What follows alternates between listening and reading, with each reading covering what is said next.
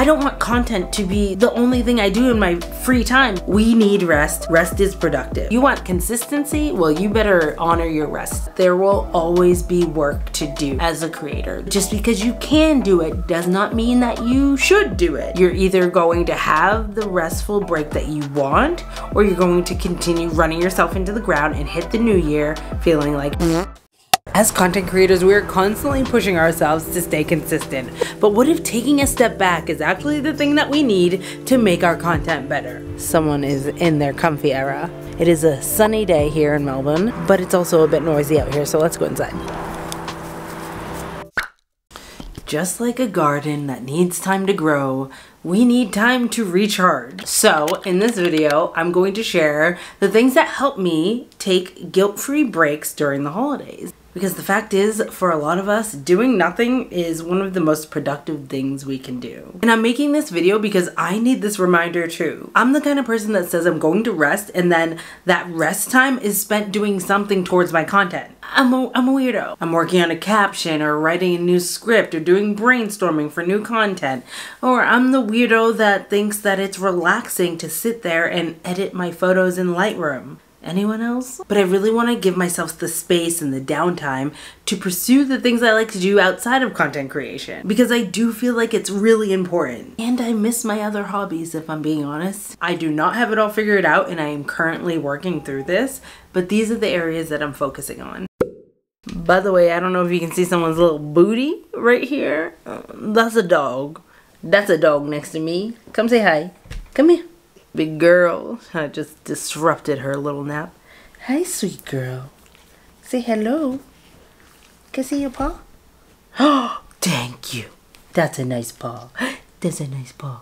So if you see a little head or a little bum poking out, that's my girl Frances, okay? She's taking her nappy nap. It is so common to feel that pressure to constantly be on as a content creator, but I don't think that that's the point of all of this. Because for me, I do love creating content, and that's the point of like doing this lifestyle and creating a life that you love and doing things that you enjoy.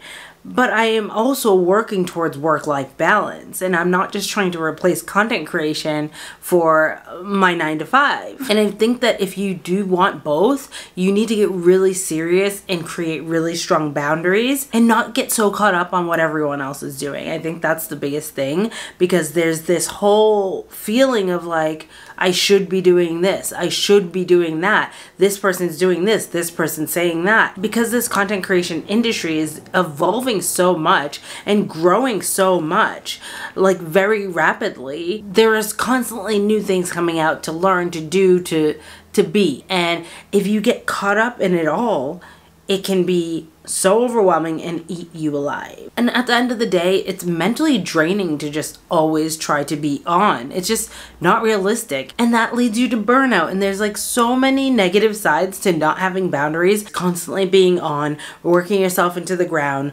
hustle.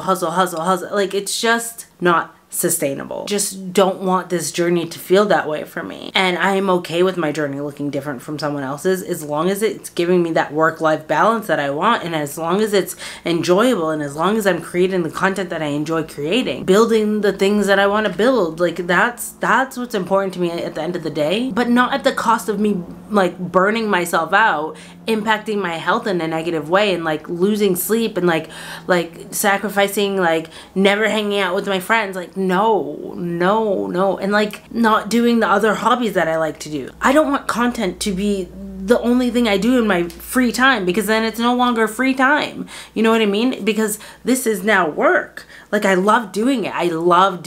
And I really feel like this year I could have spent more time doing my other hobbies, and I didn't do that as much as I would like to. So it's definitely something that I'm going to be focusing on and bringing into 2025. I have got better at this. I schedule all of my Instagram content for the week, so I don't have to be on Instagram during the week. I might pop on once a day to like reply to comments if I get any, or to reply to DMs if I have the capacity, and that's a big if I have the capacity. If you've ever sent me a DM, you probably know that like I don't jump to my DMs right away, and I'm not going to apologize for that, because it is overstimulating being on Instagram. Being on social media is overstimulating, and I just can't sometimes. So I love creating content and putting that out there and, you know, sharing my messages with the world.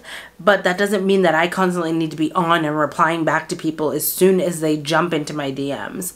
Like, I appreciate every kind word, suggestion, all those kind of things that people do send, and I do read them when I have the capacity, and then I respond also when I have the capacity, and sometimes I forget because I'm human. But I no longer make that a problem, and I no longer make that mean anything about me. Like, at the end of the day, I am protecting my peace while also staying consistent with my content. There might be a better way to do that, to find more balance with that, but this is just what's working for me right now. I'm constantly talking about, like, doing content in a way that works for you and not getting so caught up in what everyone else is doing, and giving yourself the permission to do this in a way that you might not have seen before, and allowing that to be okay and not be a problem, and not beat yourself up because you're not doing it like Sally Sue that, you know, gained 50 subscribers in a 12-month period. Like, that's cool. I'm happy for Sally Sue, but Jamie's on a different journey, okay? Jamie's protecting her peace, and Jamie's not an overnight success. Her videos didn't all pop off at once. No, this is not the journey for me. And that's okay. On the days where I am not glued to Instagram, I'm not refreshing to see how my post did, I'm not attached to the results. Of course, I want my content to reach the people it's meant to reach. I'm no longer attached to that like I used to be. And it's such a freeing space to be in when I don't feel like I need to sit there and hit the refresh button 50 times to see how my post did. And I can take a step back and I can do other things in my life. All I know in that moment when my content goes live is that I did my best and it will land where it lands, and we move forward with life, because I'm not going to get dragged down by a post for social media. Oh my god, the little colorful parrot. He's back. Hi. He's so cute. It's a Rosella. I'll put it on the screen. It looks like that. He flew away though. There's two of them. They come and they sit on my balcony, and it's so cute. And I think that the people that used to live here must have fed them or something, because they like look at me like, where's my food? And I'm like, predetermined agreement here or something that I don't know about, because like, I will feed you. I feel like I just went on a little tangent there about not being attached to the result of your content. Having your own back and trusting that, like, you said what you needed to say and it's going to land with the right people. I think that that is such a powerful, like, that is just such a powerful lesson to learn as a creator. And I feel like that only empowers you more as a creator. But that's not what this video is about, okay? If I look uncomfortable, it's because I pulled a muscle on my back, but we won't talk about that, okay? But that's not to say I still don't have a lot to work on when it comes to, like, always being on. I might not be refreshing my content to check how it's doing, you know, every second, but I still am always editing. And when I'm not editing for YouTube, I'm editing for short form content for YouTube and Instagram. And when I'm not doing that, I'm editing photos. And when I'm not doing that, I'm brainstorming content. Like, and of course, like, that is the creative process. That is the creative flow. But it's like any free time that I have in my day, I am putting it towards that, instead of creating the strong boundaries and saying, no, I can do scripting for 1 hour and then the rest is my time to do what I want to do. Like, and it's hard. I think it's so hard when you love creating content. It really is, because you enjoy it. Like, you have ideas, things come to mind. An idea came to mind, I write it down, I move forward. Now I can focus on something else. A process of me trying to honor those boundaries that, no, now is not the time for content creation. Now is the time to go read a book. Pick up your paintbrush again. I've been itching for painting again, and I haven't done any painting this year. And that's not why I started this content creation journey. I wanted it to be a part of my life, not in my entire life. You know what I mean? I don't want this to be my entire personality. I have things on my heart that I want to share, and I love creating content and, you know, videos and all this again. I love the creative process. I love it. But I want this well-rounded life where I have time for other things and I'm not sitting there always just editing. What I think I'm trying to say is that there will always be work to do as a creator. There will always be something that you can do. But just because you can do it does not mean that you should do it. That is the overall concept that I'm really trying to wrap my head around and get a grip on in my life. Because just because you can does not mean you should. It's obviously easier said than done. And I just think that if you don't start setting those boundaries, you will constantly be in that cycle and you will work yourself into the ground. And for me, that's the worst place that I can be, because that's where it stunts my creativity. Like, I lose all creative flow when I am in burnout. It's just not gonna happen. Like, I might create, but I'm not gonna create anything of quality, and it's not going to be enjoyable. Creating those boundaries and really like honoring them, not because you watched a video on YouTube that told you you need to honor your boundaries, but honor them so that you can have the life that you envision for yourself, where you have time to do the things that you want to do. If you want to start doing more self-care things before bed, but you find yourself editing right up until bed, it's time to peel that back a little. Have some hard boundaries as to when you're going to stop editing so that you can pour into yourself at the end of the day.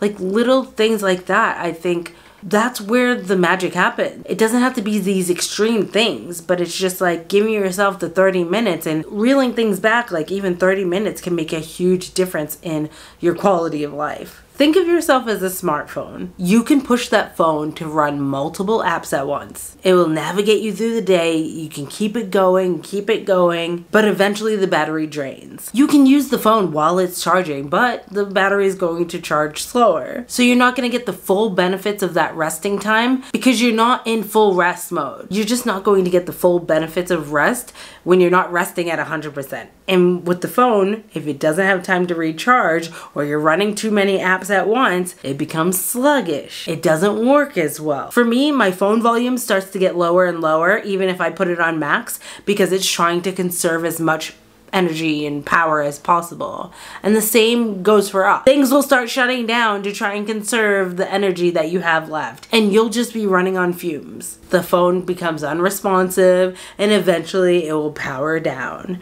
And that's when we run ourselves into the ground, and then you get super sick, your immune system shot, your nervous system shot, and then you can't create because your body is demanding the rest that you neglected to give it. And just like a fully charged phone, when you take that time to rest, you come back full of energy, back at 100%, baby. You get the focus, efficiency, and you're ready to perform at your best.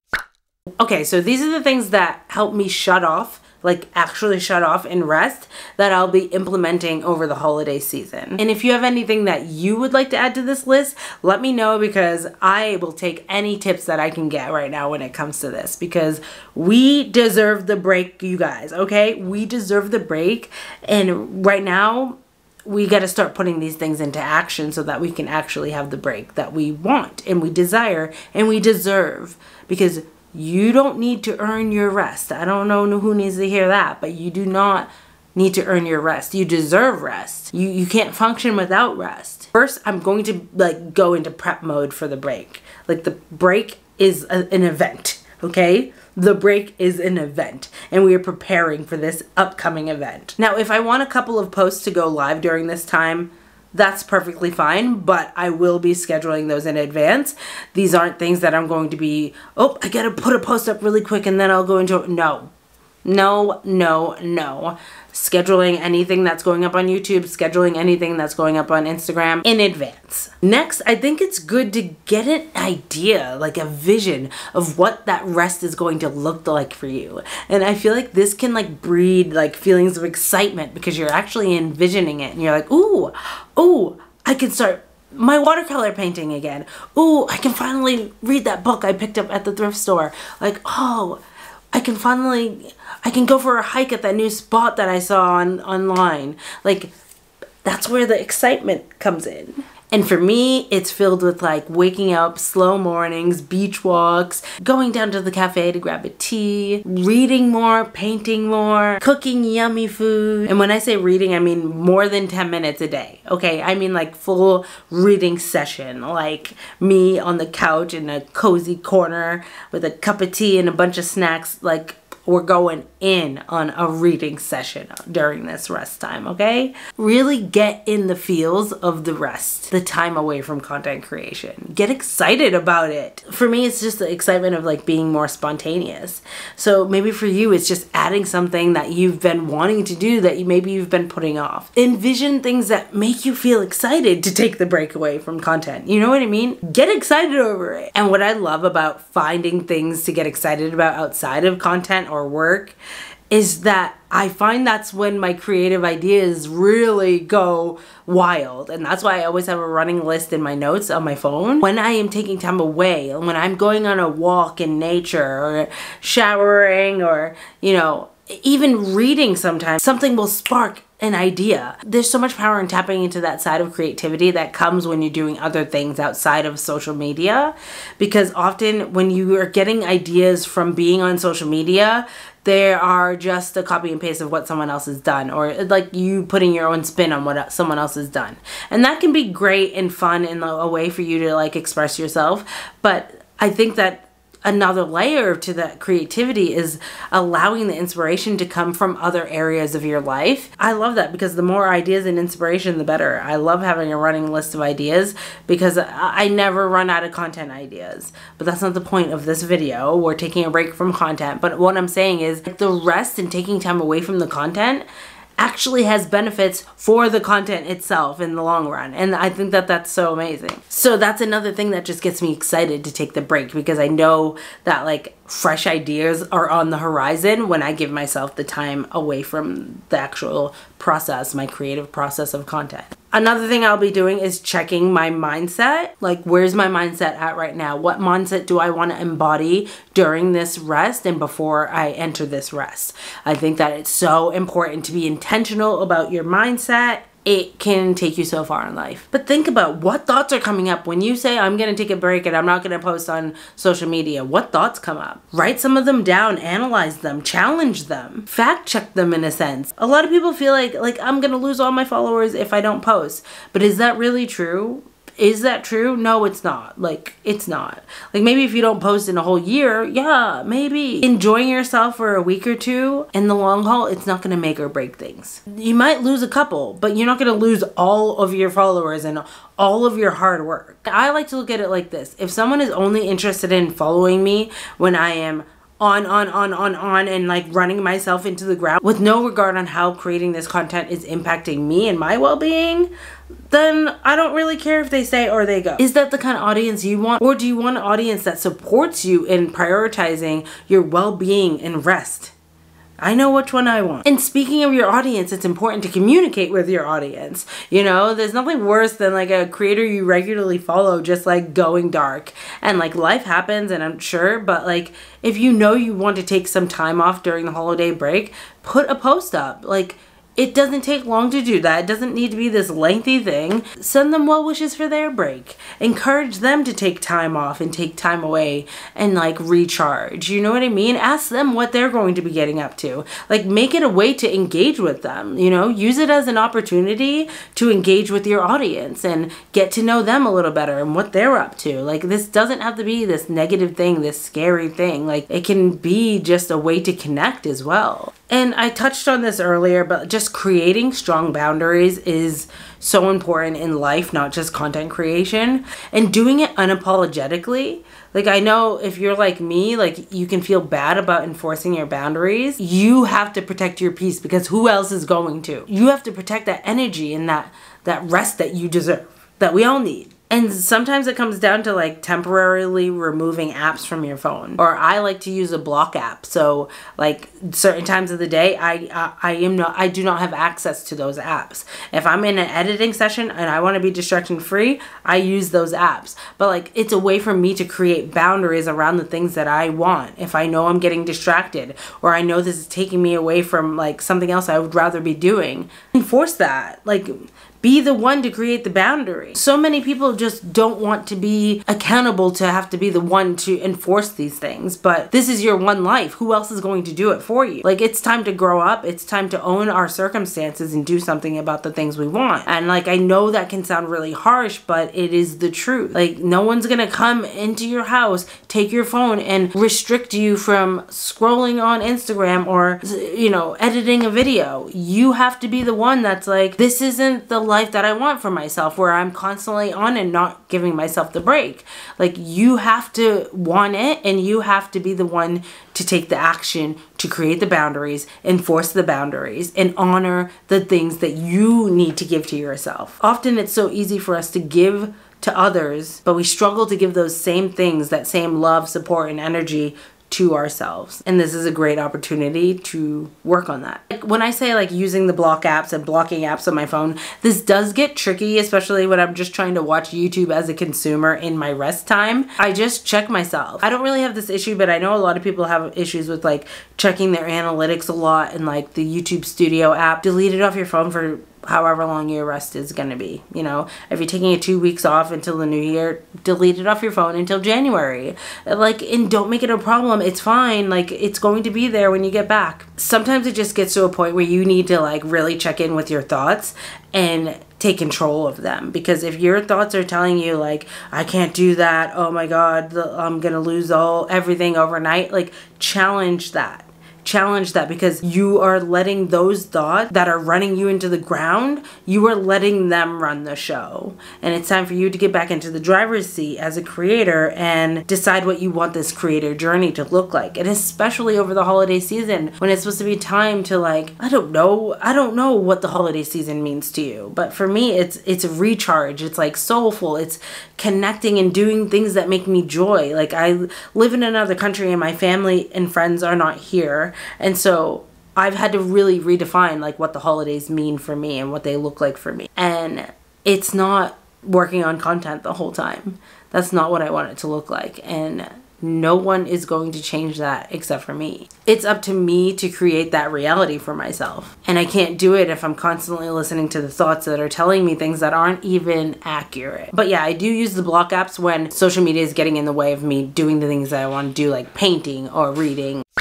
Okay, I feel like I've been all over the place, but if you get it, you get it. But just remember that no one is going to make you do any of this. You're either going to have the restful break that you want, or you're going to continue running yourself into the ground and hit the new year feeling like shit. You have to want to do better for yourself and for your life, and you have to show up and take the action. And I say this in pretty much like all of my videos like this. I feel like this message comes out at some point because it is the foundation of so much of what we want for ourselves. And if you needed the reminder, remember that rest does not have to be earned. Like, I'm saying this to you, but I'm saying it to me, okay? We need rest. Rest is productive. This is something I'm really trying to embody. Rest is productive. Like, I know it is, because like every time I honor it, it shows me that it's productive, and I reap the benefits of honoring that. It breeds creativity, it breeds energy, and overall supports your well-being and happiness. And that will always bleed into everything that you do. Sorry, I keep hitting my plant. I got a bigger plant, by the way. Cute. Like, I know that can sound like so like, whoa, that's a lot. Like, but it is, it's so important. It impacts so much, and I feel like we take it for granted. We take it for granted until it's too late and our body is forcing us to rest. Anytime I am setting a plan for a goal, I incorporate rest, because rest should be part of your creative process. Like a non-negotiable in our lives. Rest is required in order to stay consistent. So like, circling back to what I was talking about how like there's this constant pressure as creators to stay consistent. Well, consistency is bred from rest. Rest is required in order to stay consistent. You want longevity, you want sustainability, you want consistency, well, you better honor your rest, because if you do not, you will not have the capacity to keep going. We're here for the sustainability, baby. We're not here to hustle into the ground. We're here to be be sustainable creators, okay? We're here for work-life balance, okay? We're here to do this in a way that feels good for us, okay? We're here to like create an environment and routines that have our creativity flourishing. That's what I'm after for 2025. Choice is yours, and you can either honor that rest or you can hit 2025 with no gas in the tank, running on fumes, barely scraping by the first quarter of the year. But you can also choose to do the hard things now. Honor your boundaries, give yourself the rest that you deserve, because rest is like filling your oxygen tank so you can continue on. So remember to put that oxygen mask on and, like a phone, recharge yourself this holiday season so that you can hit the new year feeling refreshed, feeling ready, energized, bursting with creativity, ready to hit the ground running with all your fresh new ideas, and just have excitement for the new year instead of feeling like you're dragging your feet over the finish line of 2024. We don't have time for it, okay? With the price of groceries these days, okay? We don't have time for it, okay? Let me know in the comments what's your biggest struggle when it comes to rest. I would love to hear it because I feel like this is something that a lot of us struggle with. I'm a work in progress. It's okay if you struggle with this as well. I would love to hear anything that helps you in this area, or you know, what you're currently working on overcoming in general. Let me know in the comments. I'm wishing you all the best. Enjoy your holiday season. Stay safe. Consider subscribing, and I hope to see you tuning into another video soon. Bye. Say goodbye. Bye.